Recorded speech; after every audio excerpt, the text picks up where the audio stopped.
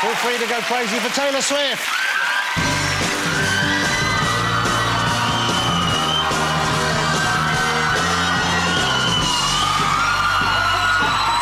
Screaming Taylor Swift finder. Lovely to have you here. Taylor Swift, ladies and gentlemen. Come and make yourself comfortable. Wow, now we have some young people in screaming every time your name is mentioned. I know, I love that. What's the name for the Swift fans? Because we had Justin Bieber on a few weeks ago, and his fans are called Bliebers. I know. What are your fans called? They kind of named themselves, and they call themselves Swifties, which is Swifties. so cute. Swifties. I thought it was cute. Swifties. OK, well, I'd like to think I'm on my way to becoming a Swiftie. Really? That's amazing. I've wanted to be on your show for so long. Wow. Yeah, everybody talks about it. They're like, Jonathan Ross is so lovely. These would be French people, or what? No. OK, so you've just come from France, though, haven't you? Yeah, actually, we were... I was in Paris doing a music video, and I got to go to a fashion show. Wow, because it's Fashion Week over there, isn't it? Or it's just been. OK, how was that? It was beautiful. Beautiful dresses, and... yeah, I knew it was Fashion Week because I was going there for Fashion Week, but you don't realise, like, the models are all there. Of course, because they would be for Fashion Week, but I suppose but you'd forget that on the way, don't you? But, like, I didn't realise they were, like, they're all staying in the same hotels as like, people that aren't models. Oh. And, because you'd think they'd have one with just very thin doors and stuff like that, wouldn't you? I don't know what I thought, or they like sleep on clouds or something. I don't know. But like, I was going to the gym because I was trying to like run off the jet lag. I walk in and there's a model, wow. Like a real one, and she's like on the treadmill, right? And she's running like faster than a racehorse would run, so like I don't know, 80 miles an hour probably. Yeah, they can do that. Yeah. So she's top speed. Top speed, and not breathing heavy at all. She's like... And I'm on the elliptical, which is kind of like... That's the lazy person's running machine, isn't it? And I hate it. And you can see in my face that I hate it, and you can hear that I hate it, and I'm like... And she keeps running like that for like 30 minutes. Wow. And then she has this like Italian boyfriend come in, and he's like incredibly good looking, and they're both good looking, and he, I swear, leans over the bar of the treadmill and they start making out while she's running this fast. Wow. That's the most annoying woman on the planet, isn't it? And I just wanted to be like, you win. You already won.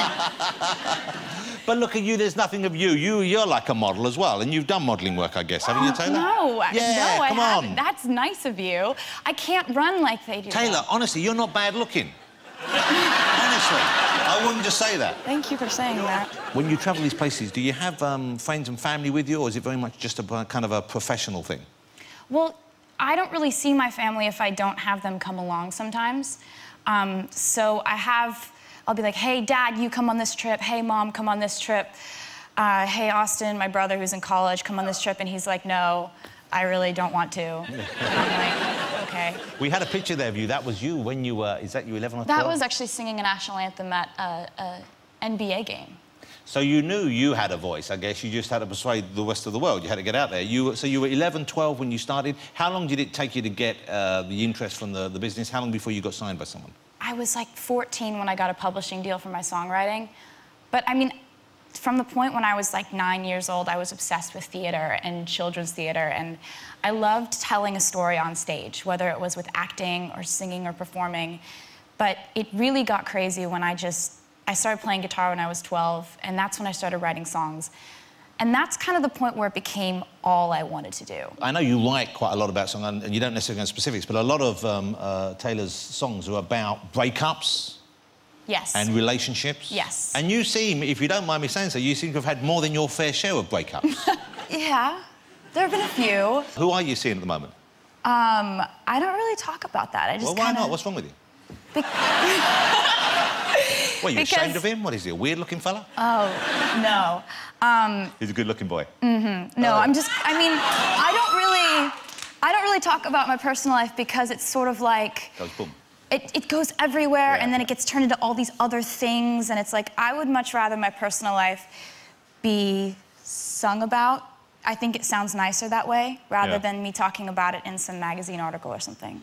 But if this guy you're with at the moment, say, if it turns out to be just a happy relationship, then that kind of ends... Don't ask me that question. The question makes me so sad. But you see, but you're getting these great songs out of breakups. Oh, come on. Do you really want to be in a relationship? No. OK, this I is think like... maybe you don't want a relationship for like 15 years. Get about 4 or 5 more albums out of Heartbreak, then settle down. Does that not make sense?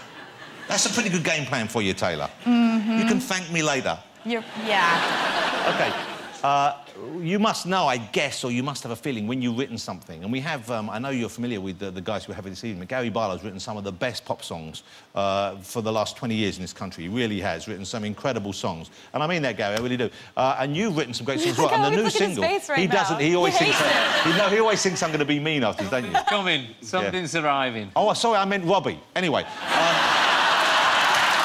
It's only... I didn't mean that. You made me do that.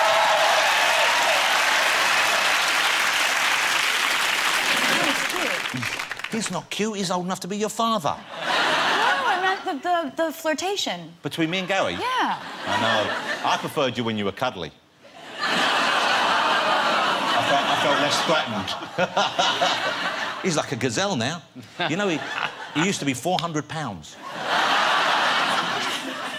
I don't know if you're serious. No, he was 400 pounds. We had him on the show once. We had to knock a wall down to get him out again. It's serious. Were you 400? Is that the actual number? He was 402. He was. You look great. Thank you. Things are going well. Take that. Initially, it was just him. And then when he lost the weight, they had to get these other guys in, including a break dancer. I'm coming back out in a minute. I'm sorry, Gary, you know it. Anyway, the new single... have you heard Taylor's new single? Anyone else?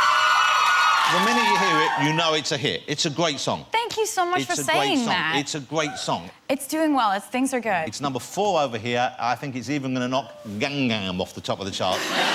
Here's a taster. And that immediately catchy. The first time you hear it, you're singing it. What a great song. Thank you. And that is about, I guess, a breakup. A specific breakup? Yes. Not like a compilation of all of them. No, because you've had a few, as we've said. Which, the most recent one or one of the older ones? See, you could do that. Just store them all, and occasionally, when you need a breakup, go back to one of the old ones again. I've thought about that. OK. You just stockpile all the pain, and you just draw from it later. Do you think, Taylor, that you... And I don't know whether you feel you have fallen in love, and I'm not going to ask that, but do you think that you do maybe get into a relationship too readily? Do you give too much of yourself too soon? Would that be why this keeps happening? I don't know why people think that. People think that about me. That's like, I think of... It's because you've had so many breakups, that's why. Why do you not know we think that? I mean, I just think if you think too hard about it and it takes you a long time to fall in love with someone, you're not in love. That's true. So the first, wow, this is great, and you do, and you're there in the moment. Yeah. That's a lovely thing. Yeah, I have a lot of rules placed on my life, and I just choose not to apply rules to love. Well, that's, I think, in a way, a very sane way to proceed, even though it does leave you open to, let's face it, more hit singles. Yeah, that's the downside of it. Stephen, don't you shake your head at me like a wise old puffin. How lovely to have you here. Taylor's new album, Red, is out, I think, on the 22nd of October. And there's a lovely photograph on the cover right there. A super talent and a great guest. Ladies and gentlemen, the fabulous Taylor Swift. Thank you so much.